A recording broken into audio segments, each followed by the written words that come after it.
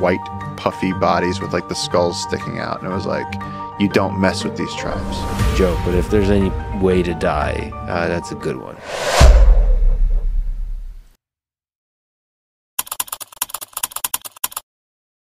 If I'm out in the Amazon, there's nothing that's going to attack me. In India, you might have an old leopard or a tiger that's missing a tooth that decides your prey. Or you might have an angry elephant that's in must, just decides to flatten you. In the Amazon, the jaguars won't even let you see them. Most of the people that I meet don't actually really understand how isolated these people are, or how weird it is that we're sitting here and that we have iPhones and airplanes and all this stuff, and these people are living naked in the forest at this moment. Just by default, they're modern tribes living now. They just happen to be living out in the jungle. And there's a huge debate about, do we try and contact them and bring them in? It was the trauma of the rubber boom that sent them out that far into the forest and made them terrified of the outside world.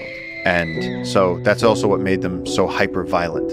One of the guys we work with on our team, Victor, he's coming down river and he had a load of mahogany wood. And he's piloting this boat. And he sent two people, husband and wife, ahead to go start cooking breakfast on the beach so they could put the little kitchenette thing down and put the propane. He sent them ahead. They go ahead, reach the beach, they get out. He starts cutting some cane to start making a fire. Tribe comes out.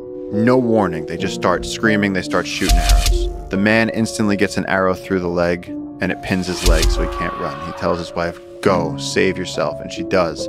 She jumps in the water. There's arrows falling around her too. And as she's floating down the river, she looks back and the last thing she sees is these guys getting to her husband and beginning to rip him apart.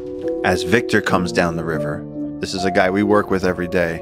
He comes down the river and sees his friend disemboweled, opened up, dissected. His parts are all over the beach. The beach is red. And on the sort of the underground WhatsApp chain of the Amazon, some loggers went up and tried to steal a few trees from where the tribes were. And then everybody sent the pictures of what the loggers looked like after a few days because the tribes porcupined them with arrows. They were laying there on the ground with just arrows sticking out of their bodies. Eventually the authorities came out and looked, and there was just these white bodies. I'll show you the pictures later. There's just these white, puffy bodies with like the skulls sticking out. And it was like, you don't mess with these tribes.